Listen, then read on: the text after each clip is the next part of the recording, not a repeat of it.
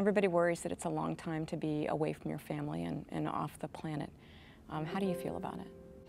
Well, it is a long time, and it's something that part of it I am not looking forward to. But I'm not the only person, I'm not the first astronaut to have left to leave children and a spouse, and I'm not the first person in other careers. We have military families that every day are leaving their families to go to places that I wouldn't want to go, and they have to leave their children behind, and sometimes they don't know how long it's going to be. We know it's going to be a 6-month time on space station. A lot of these people don't know how long it will be. They don't know the outcome of their trip. And so it's certainly not heroic for me to be leaving my family. People do it all the time. And I think it's something that a lot of families deal with and have ways of dealing with it. And we just deal with it the same way. It's still not fun, but it's comforting to know that I'm not the only person in the world that is suffering with this. So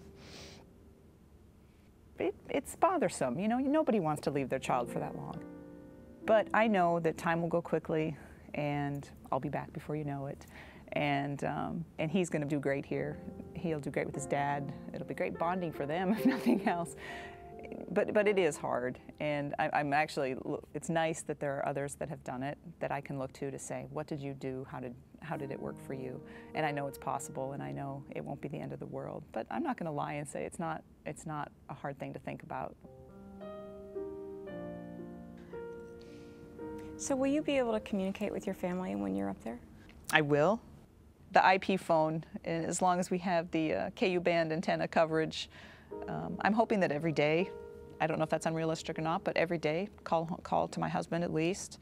And whether or not my 3-year-old will be interested in talking voice on a phone, you know, maybe saying hello, mommy, and but he may or may not be interested in talking on the phone. And then once a week, of course, we'll have the video conferences, and as long as my husband has a mobile laptop or iPad where he can chase around, because I don't think my son will sit in front of a computer to talk to me. But so there's communication. What kinds of things do you think you'd show him, like on those video conferences? I really want to show him floating, things floating, me floating. I think he'd get a kick out of it.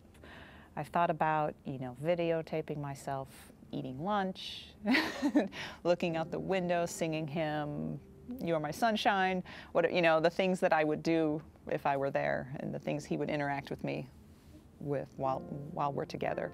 And so if I can find an efficient method of getting a video done every day, every other day, however many times, whatever makes sense at the time once I get there, and then downlink them and get them to him, I think he would really like that.